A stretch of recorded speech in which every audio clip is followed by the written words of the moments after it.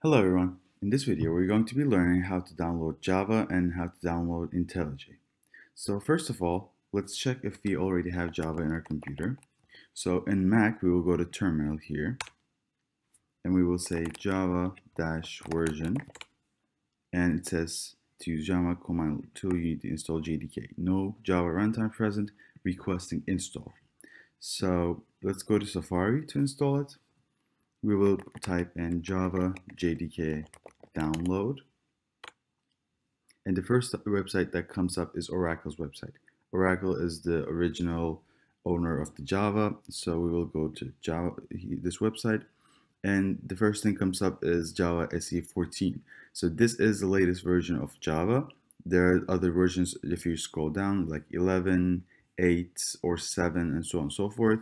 But we'll be downloading the latest version for today, which is 14. So we click on JDK download. We scroll down, and then we'll be seeing some products here: Linux, Mac OS, or Windows. And I will be downloading Mac, but if you guys have Windows, you'll be downloading Windows x64 installer.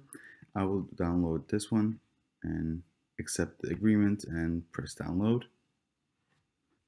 Once it's done, I will go to downloads, click on download, click on Java, and it will open the package for me.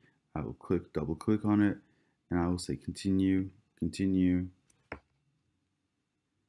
and just follow the steps, and done. So this is it for Java. Now let's hop onto the IntelliJ. To check if we downloaded Java correctly, let's go to terminal and we'll say java-version, like we did in the beginning of the video. Now you see Java version, it says. So if it says Java version, you successfully downloaded Java. It tells me the version of it here, but it might be different for you depending on which Java version you downloaded at the time. So now let's go to Google and let's say IntelliJ download. So as I said, for Oracle, JetBrains is the website that owns the IntelliJ. We'll go to IntelliJ, and we have two choices: Ultimate or Community. So we will go for Community because it's free.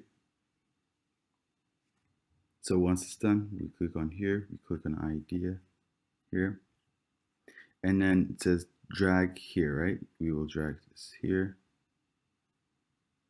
So I already have IntelliJ here, so I don't have to do anything. I will say stop, but you guys, it will just be a pop-up window. Then it will load to the end, and that's it. That's the only difference. And now let's go to IntelliJ. IntelliJ ID is CE.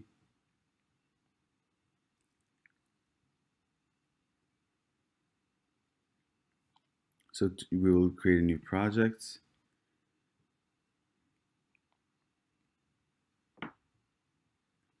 And you see here, it says project SDK 14, which we're going to be using the 14th version of Java in this project. If you just follow the steps here, you will create a successful project, and you can learn how to code from our following videos of this. Thank you so much for watching our videos, guys. We'll see you in the classes. Bye.